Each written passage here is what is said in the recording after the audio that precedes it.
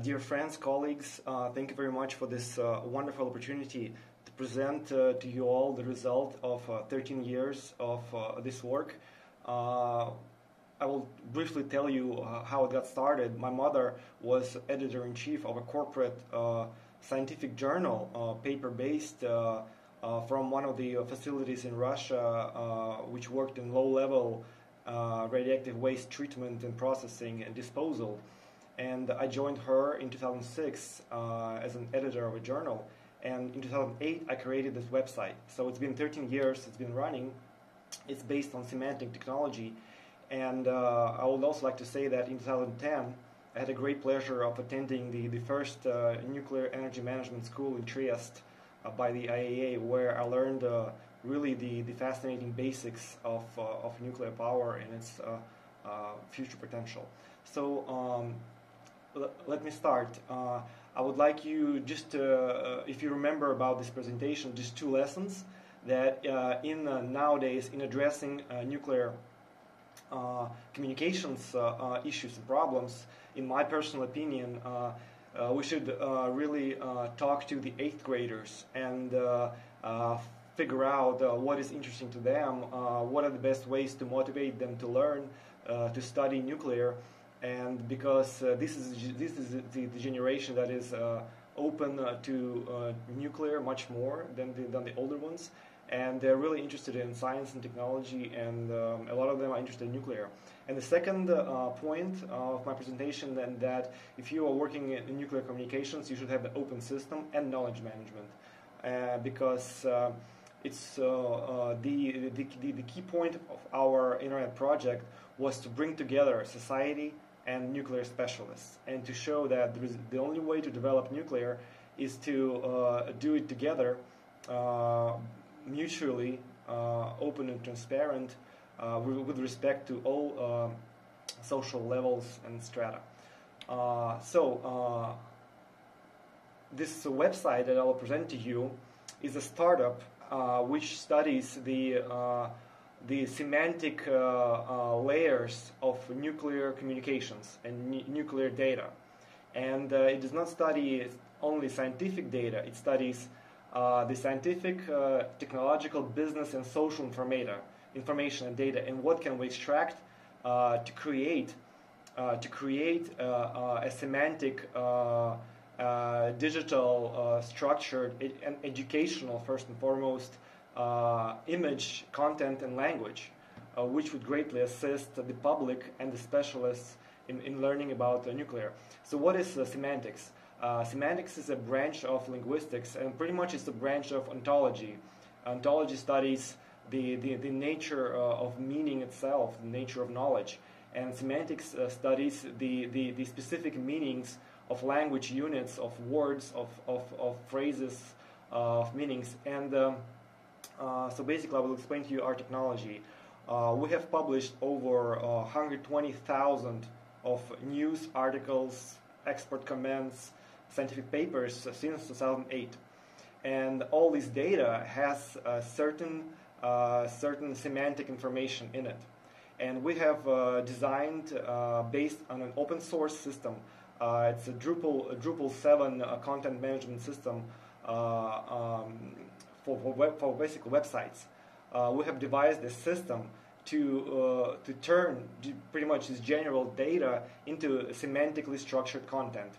And it's our belief that such system creates a dynamic learning environment and learning experience, where you do not just only get the one piece of information, you also get the surrounding, the interrelated, interconnected content, which you can also very fast go learn about the development of different areas. And we pretty much have the 7 layers, the structure of our semantic technology is 7 layers.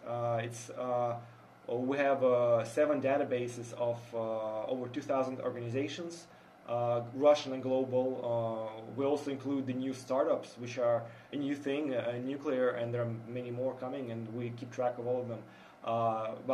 It's almost 2,000 now experts, It's 1,500 keywords, 1,000 topics, 1,000 geographical names, about 1,000 events, and 500 information sources. So this seven knowledge databases is what we use to do semantic analysis of all the public information in regards to nuclear communications and nuclear knowledge management. And the structure of our portal, of our website, is based on news. Originally, we based it on the archive of our Nuclear and Environmental Safety magazine, which was bilingual edition in 2 languages, and we covered the whole of backend in Russia and the world, mostly Russia, of course. And the IAEA's library was our proud subscriber of our magazine back in 2007, 8, 9. And the website grew out of it based on the articles of the magazine, but now it's mostly news. It's about 95% news. And so we have over 100,000 news, 2,000 videos, expert comments, interviews. You can see the numbers on the slide. Article science papers. So we try to combine both the news side, which is very interesting to society.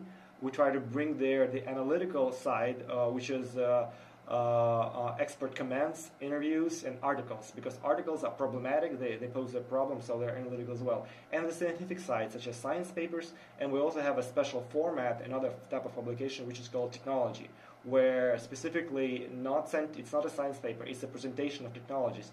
And we do it for companies, for business, for our business partners who are our advertisers, so they can specifically promote just their technologies. And of course, photos, books, galleries, documents, all kinds of other additional information to make a really interesting website for the public and the specialists both. The calendar and so we're the largest website in Russia. It's an independent startup. We have over 5,000 unique visitors daily, because daily we do an overview, aggregate a lot of news, about 30, 40, 50 news. We rewrite the headlines. We edit the content to make it really much better, which is a light edit, just to make it style. Appropriate with style. Additionally, we put additional photos, videos in it, and we also write our original news for our clients. And for example, from the IAEA website, which has great news team and really socially oriented and socially interesting news about all kinds of new technologies, and the World Nuclear News website and others. So we're called Nuclear 2.0. You see in the right, you see the structure of our website. It's got a slider, a news line, and later all kinds of articles. So this is what is a semantic presentation of a person. For example, here you see the presentation of an expert page. We have over almost 2,000 experts. So we both include there the biography, the certain keywords, certain categorization of education, organization, all kinds of materials. You see that we attach. It's all done by hand. We do not use any machine learning or analysis yet. We would love to, but we need to take it to a much better level. Videos. So really, when you look at a person, you see a multi-layered view of his activity based on videos, photos, news, expert comments, his biography. So you really get a much better sense of a person who is actually working in nuclear, because we have some really interesting people that really make interesting statements, and we want to have this knowledge impact the society in the long run. Here you see a presentation of a company. This is all translated by Google Translate, unfortunately. It is not the best translator. There are much better ones, but it's the only one you can use really fast on the website. There are mistakes, but you see the general presentation of a company, which also has all kinds of materials, both news-based, both analytical, scientific, the videos, photos, the contacts, and everything.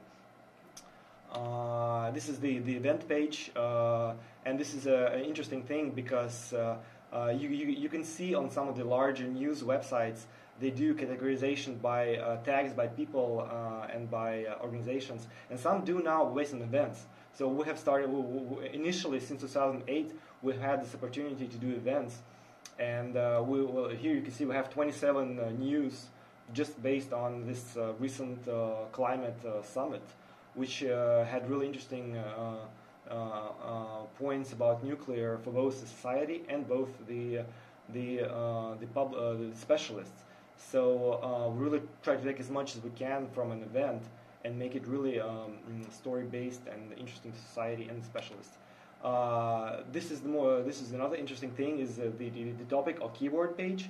For example, here you see the VVR toy, the newest, the emerging Russian light water reactor, and you could see we have almost 240 materials on it, all kinds of videos, photos, news, and this reactor has not even been implemented, and it's been done over the last maybe 5-6 years. This word came out maybe even more.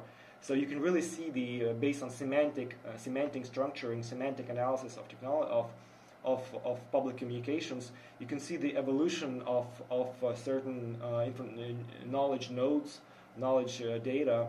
You can really track in time and get all kinds of views on it. Here's a geography page. Basically, pretty much the same thing for a country. You get all kinds of news, all kinds of things. It's all automated, but each news we do, each publication we do by hand. But our system pretty much puts it all together automatically. And here we come to how we show a standard publication semantically. So we try to have large photos, big photos. We try to put videos in it, additional images to make it more modern, youth-oriented. Because the youth is into videos, into photos, images. They need this additional content to make it interesting. Just plain text is very difficult to read. And you see the large news, and then in the right column you see these green tags, these green semantic icons. It's like iconic semantic language, which we designed, and it helps to not just read the news, but to get the overall feeling of its content, of its most important things, and to make it learning about nuclear easier for newcomers, because the big problem is that we want to get new people on board for nuclear, and this educational system for both specialists and the public is an easy way to learn about nuclear very fast, because like I said, we have four areas of information. We have scientific information, we have technological information, we have business information, and we have social information. And social is all kinds of news. It's sports, it's awards, it's competition, it's youth, everything nuclear. So it's not just pure science and technology, or it's all of it. Here you see the example of in the right column where you see, or on a mobile screen, in the right column how you see our tags, icons, or semantic nodes. You see the amount of materials you have in each node. So we have logotypes, pictures. We have a unique style to have on a white background to make people look more professional, more open to society. Here you see the Amanda Yukiya, who was a very great leader of IAEAs, and of course the new Rafael Grossi. And this has all been accumulated over the 13 years of our work. Later, this is a poor translation in English of our taxonomy tree just by topics, because we have 1,000 topics and about 2,000 keywords, and these are different things. Topics are general areas of interest, which do not have any specific names, just general areas of expertise of activities, and keywords are specific technology names, specific projects, and we bring them apart. And we have a big taxonomy tree, which I spend a lot of time working on for our own website, but it's hardly used, so perhaps it takes a lot of time to work on it, to update it constantly, and perhaps we will maybe unite keywords and topics together and not worry about creating this beautiful taxonomy tree. This is our semantic keyword library, an example of the top 20. I don't know how many there are. Top 25. The icons. This is the best I could use. I used the public icons. I fixed some of them, edited. Of course, because we have a very low budget, we don't have very much money. This is always done based on open source technology and the public information. But this is how we try to add to pure science and pure text this semantic iconic language to make it more interrelated, interconnected, to have the visual side of addressing public and specialists, to assist them in learning about nuclear, about some of the interesting areas. And from editing the semantic side, I would say that now when we started doing just the topics, it was just one series of topics. And over the time, we made them better, improved them, brought them together in categories based on our content, and now they are maybe quite another thing, better.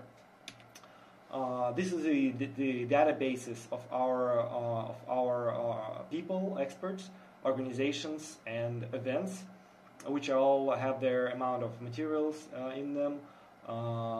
You see, it's a global database of pretty much all the presidents, because the president's statements have an impact on our industry. So we have our president of pretty much all presidents. We have, of course, the Russian leaders, we have many Russian specialists, and we try to update as much as I can with foreign specialists, because they're all very interesting to our audience.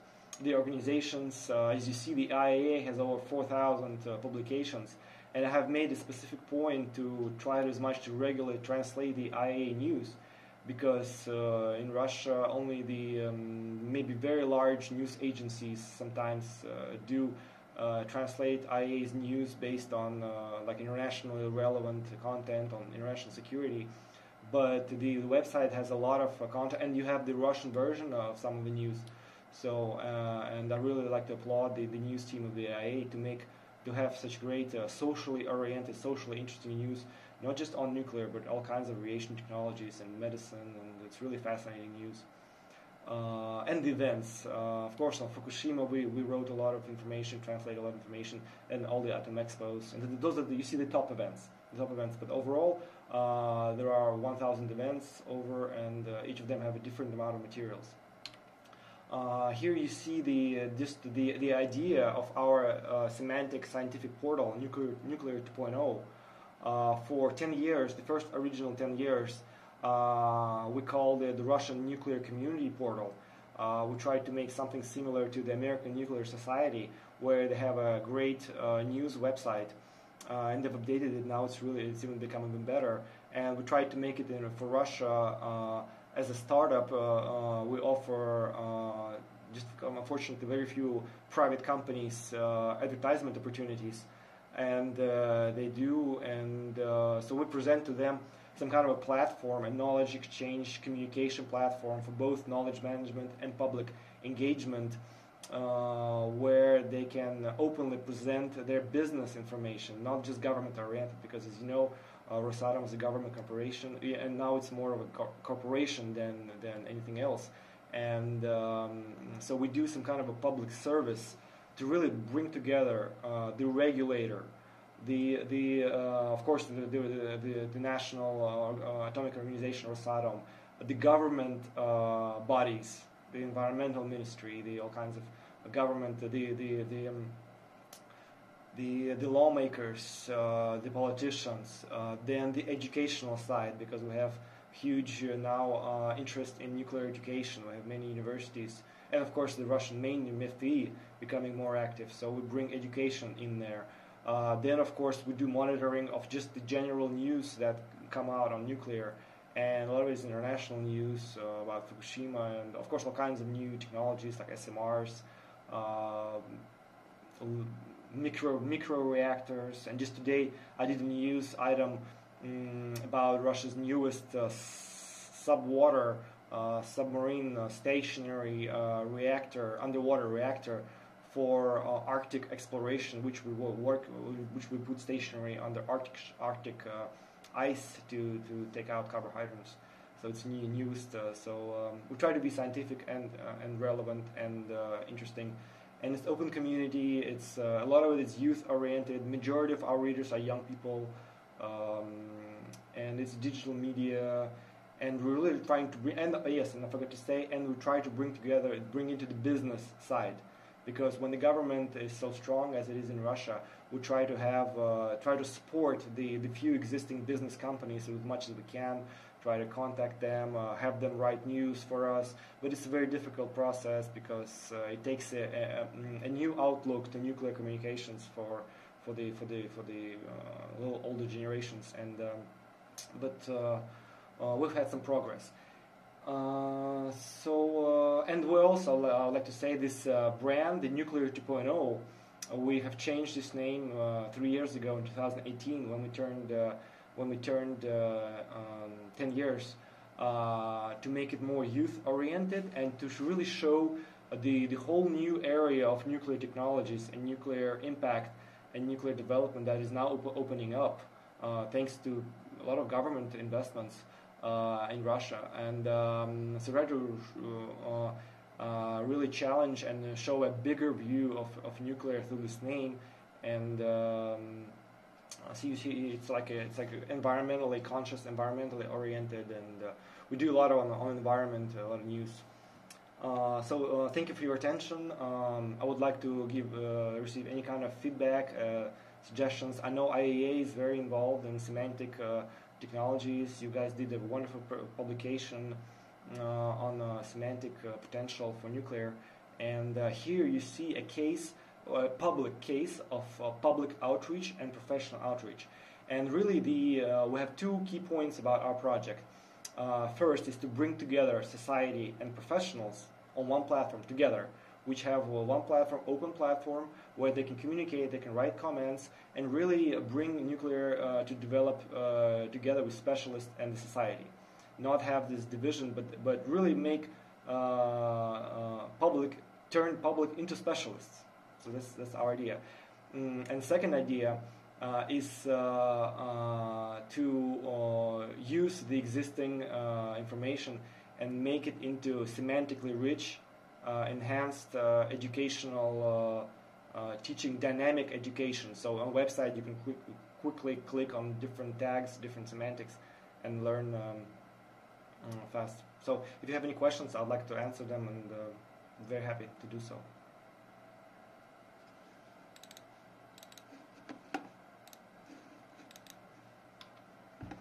Thank you very much. Thank you very much, Mr. Pavel. If there are any questions, to quote you, if there are any questions, please raise your hand and let us know.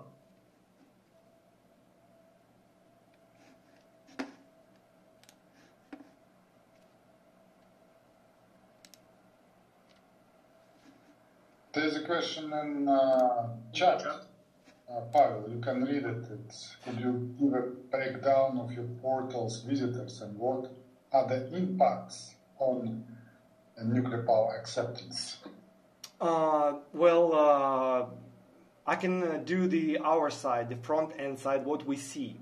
Like I said, we have in our media kit, we have studied, and it's quite interesting with new media technologies, with Google Analytics and Yandex Analytics, to see who is actually reading the website. Also, I would like to say that each publication has the amount of views attached to it, so you can really see how many times each article, each 120,000 articles been read. So it's completely open, it's completely public. It's an open startup for transparency and cross communication, and pretty much it's mostly young people. I would say about half is people 35 and younger, because we have a very active Telegram, very active YouTube, a very active Twitter, Facebook group. We have a biggest in Russia Facebook group on nuclear radiation technologies, and so the young are all about learning about it. They're interesting because we present nuclear without any politics, without any corporate style, just as it is. We try to stay neutral and scientific based, and have really expand the outlook on this global nuclear. And I can see who is doing the reposts of our articles, not in all services, but in some. A lot of it are people who are professionals, but some are just fans of nuclear. Most of it are men. I would say about 66%, 2/3 are men. Well, actually even more, but more women has been reading it. Yes, it's interesting to see who is actually using this data and what is their response. The majority, yes, we have it in our MEDIC, the age, the country distribution. Of course, in Russia and Belarus and Kazakhstan, Ukraine, USA are the majority of our readers. But what is more interesting is the engagement on social media in comments, how people put likes and reposts on our content, because we promote our best content in our social networks. And the society's response to that, and some of the publications which get a lot of views is interesting. But this is and like I said, we have over 5,000 unique visitors per day. And in Russia, it's number one website for nuclear, and because no other website actually publishes. We openly see, you can see the trackers, the visitor, two separate visitor trackers on the bottom of our website. No one else is doing it, but we do. But overall, the reaction on public acceptance, it is difficult to say, because all people are so unique and different. I know one thing about engaging the environmentalists. I regularly go on radio shows with anti-nuclear specialists who are quite alarming anti-nuclear people, and they promote all kinds of fear agenda, and I just give links. I try to stay neutral and just provide open scientific information on my website, and let the audience do their own choice, the studies. Really, our point is to teach people how to learn about nuclear, to make nuclear interesting in learning. And if they can start learning about nuclear, they can figure out their own solutions. And overall, thanks to Rosatom's huge efforts in engaging all kinds of new technologies and exports and research, so they produce interesting content based on their news, and it creates some social interest. So Rosatom is also doing quite a good job in it.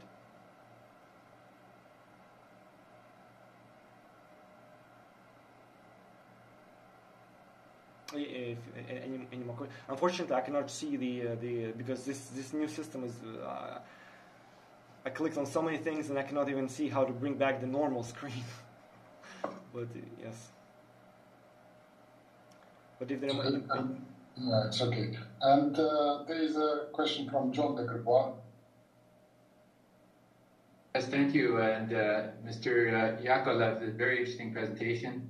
So commend your efforts there. And I think there's perhaps some interesting application of this approach within the context of the discussion in the last 2 days. We've talked about further engaging our international university community in research, and certainly in Canada, my organization, Can-Do Owners Group, we've been exploring with the Unini University Network how to create a portal, a hub that is information exchange, and I think we can learn a lot from what you've done here. Obviously, this is a very successful and engaging platform, and maybe in the context of this meeting, there's an even wider picture here that basically this technology and the approach you've taken here could be very useful to help industry and governments and national labs and existing programs capture and mobilize information. We have tremendous resources in the nuclear community internationally, and to a large degree we don't even know what we have. And a platform like this really helps to collect the information, to share, create awareness. And I think the social engagement side of this is just tremendous. So commend your efforts. It's really nice to see semantic technology being applied. And I think there's something here we need to pay attention to and think about how it can be used in the context of what we're trying to do in INPRO and moving technology forward towards the future, engaging society in our research. So thank you, very interesting. Thank you. I would also like to say that it really comes down to education.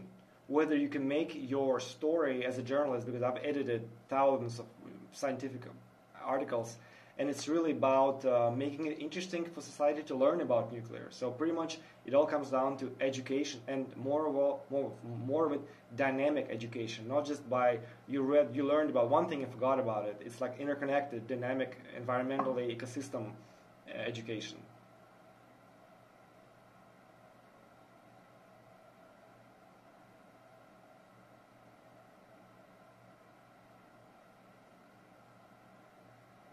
Thank you very much. I'm pretty sure I saw another hand raised, but I don't see it right now. Yeah, I also saw it as Lazareva, but probably... Do not hesitate. Do not hesitate. This is the last day, and I think it's better to ask directly any questions that you may have. Exactly.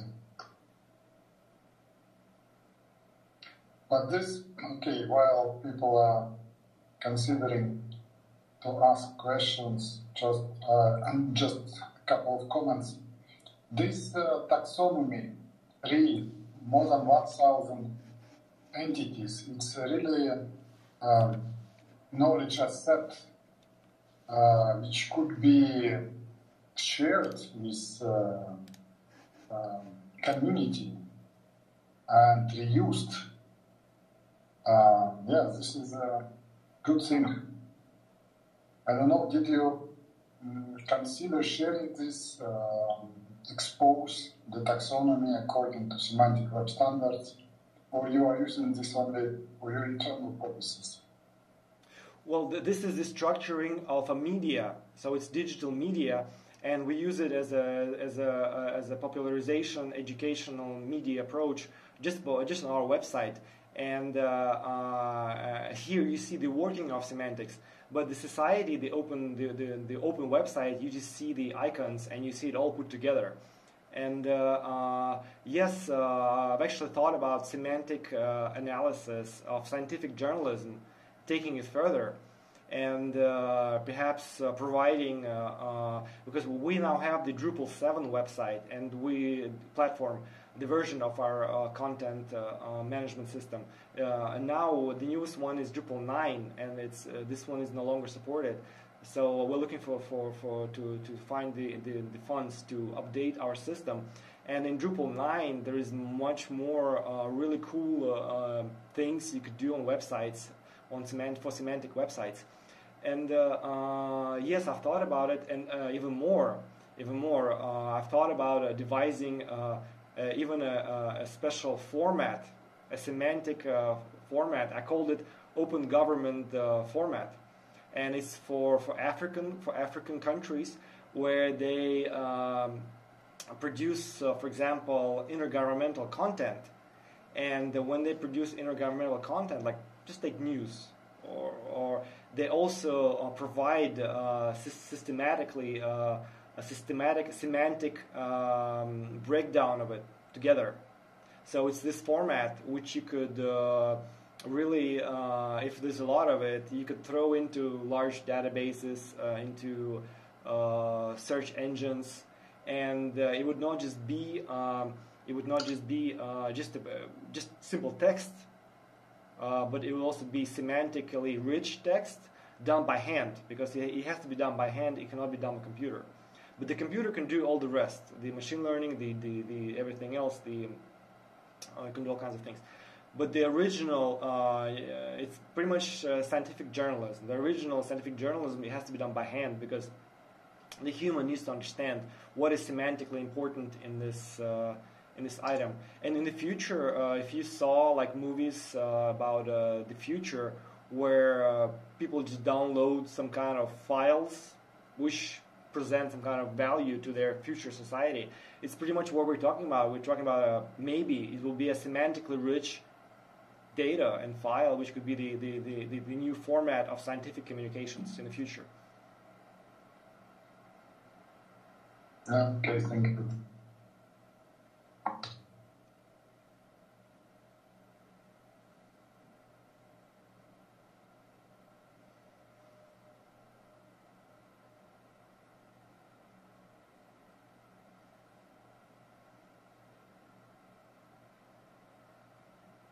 Thank you. Any other questions?